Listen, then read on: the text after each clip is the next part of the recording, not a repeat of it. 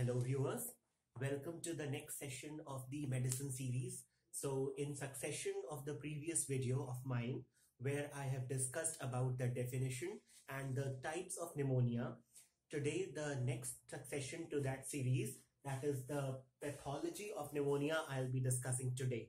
So students out there, so in the pathology of pneumonia, what I'm going to emphasize is upon the types of pneumonia and what are the manifestations, as to what are the clinical manifestations and what are the changes what are occurring at the cellular level. So students, on talking of the pathology of pneumonia, we are going to discuss about the 4 types of pneumonia. So the 4 types of pneumonia can be looked upon as the first type, that is, it is the lobar pneumonia. So that first type, it is of the lobar pneumonia. The next is the bronchopneumonia. The third is the interstitial pneumonia, and fourth is the miliary pneumonia. So students, the first, that is the lobar pneumonia, suggests that it is going to, as the name is suggesting, that the lobar pneumonia is affecting just a single lobe of the lung.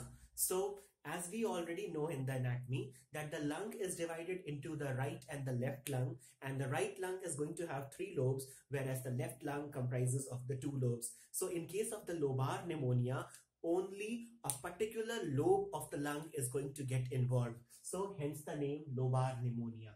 So it is mostly seen in the pneumococcal pneumonia. It is mostly seen in pneumococcal pneumonia, and entire lobe, whichever lobe is there, whether it be out of the 3 lobes of the right lung and the 2 lobes of the left lung, whichever lobe is there, the entire lobe of the lung is involved. So the stages there are in lobar pneumonia, we'll be having the 4 stages. That is the first stage, it is the stage of congestion. So the stage of congestion occurs within 24 hours of infection, and mostly the features what are seen is that the lung parenchyma is highly vascular over here. So, and it also becomes edematous, and there are scanty amount of neutrophils can also be seen. Neutrophils are present, but there are very few neutrophils, that is scanty neutrophils are present. Moving on to the next stage, that is the second stage, it is known as the red hepatization. So the term hepatization is actually referring to, hepatic means liver. So hepatization means now the lung is going to transform and is going to give the look of a somewhat it is going to resemble to a liver. So moving on to the red hepatization. So in red hepatization, what we find is there are numerous RBCs, what are found there, and along with neutrophils. So these neutrophils are there, and one more thing, very important, very distinguishing of red hepatization is that the fibrin, you can on observing the alveoli, we are going to find fibrin in the alveoli. So this all things, that is the number of our numerous RBCs, the neutrophils, and the fibrin in the alveoli is going to lead to a red airless lung. So it is going to lead into a red airless lung, and the lung is going to have a consistency which is very similar to that of a liver. So moving on to the next stage, that is the gray hepatization. So in the stage of gray hepatization, what clinical features are seen, that is the lung parenchyma is going to give somewhat a gray, dry, and a friable appearance. So the lung parenchyma is going to turn into a gray color. It is going to be dry and friable. Moving on to the next and the final stage, that is the stage of resolution. So in the stage of resolution, what is there? The exudates, whatever the exudates of the neutrophils are there that have got accumulated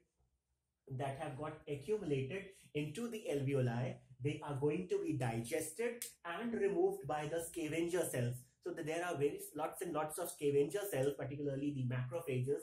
So they are going to be digested and removed by the scavenger cells, and they can be coughed out. So the striking feature here is that these are the exudates of the neutrophils. They are removed or digested by the scavenger cells, or they are coughed out. Moving on to the next type of pneumonia, that is the bronchopneumonia. So the bronchopneumonia is commonly seen in the healthcare associated pneumonia. So the patients who are admitted or are given ventilatory support within 24 to 48 hours during the admission into the hospital. So the pneumonia, what occurs in them, it can be the bronchopneumonia.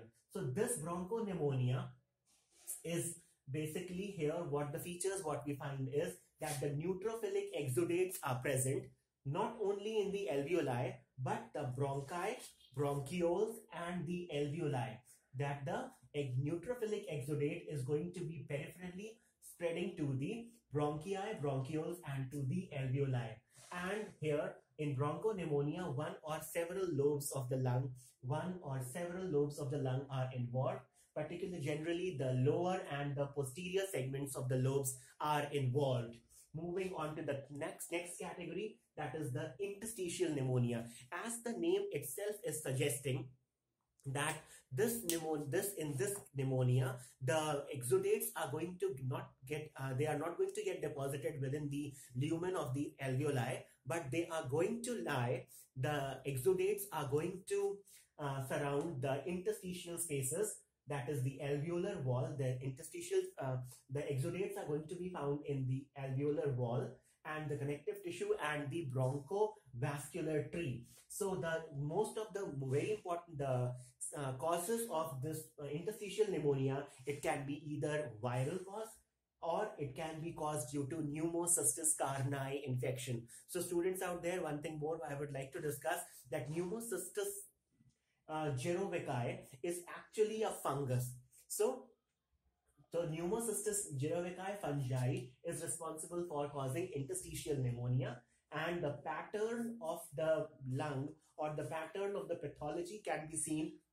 The lung can exhibit a diffuse or a patchy pattern when affected with interstitial pneumonia.